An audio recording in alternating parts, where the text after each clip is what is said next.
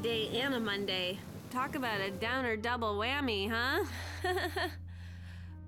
Do anything fun this weekend? Because I sure did. Friday night was Cornhole League, then on Saturday... If I cared about what you do on the weekend, I'd stick a shotgun in my mouth and pull the trigger with my toes.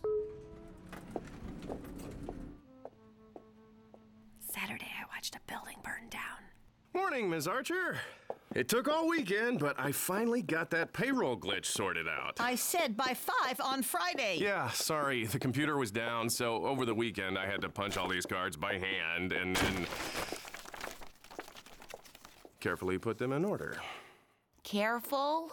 It's pretty delicate. Wow, and this is all marzipan? Except for the barn, that's just graham crackers and icing. Well, your dad is gonna love it. I hope so. I mean, it's probably not the best birthday present for a diabetic, but... Pam, those quarterly reports better be on my desk when I walk in there. Are you walking in there right now?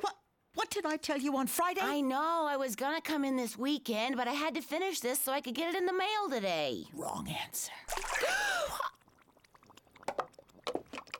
What the shit?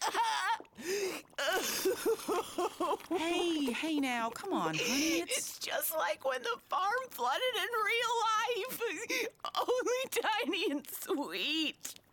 Idiots surrounded by nothing but... What the hell is your problem? Finding your replacement, Missy, if you don't watch your tone. My tone? You watch your tone. You don't speak to me like I'm Some what? Balloon-breasted bimbo?